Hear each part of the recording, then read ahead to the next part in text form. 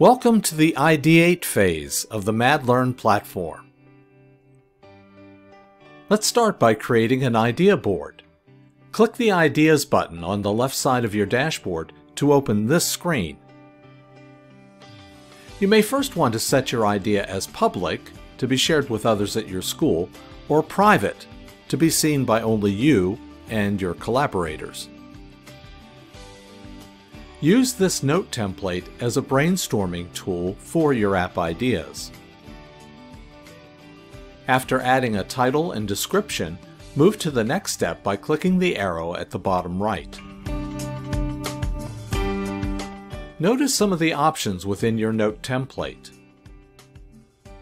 Other users can click on the heart to like your idea.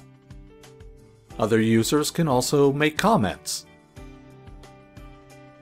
You can also change the color of your note template. The plus symbol at the upper right allows you to add collaborators for your idea. Just activate the accounts you want to add by flipping the toggle and clicking Apply. Notice when you return to the Idea section of your dashboard, your idea note is now displayed. You can create additional ideas by clicking the green Create Ideas button. Next steps? Let's check out the planning phase.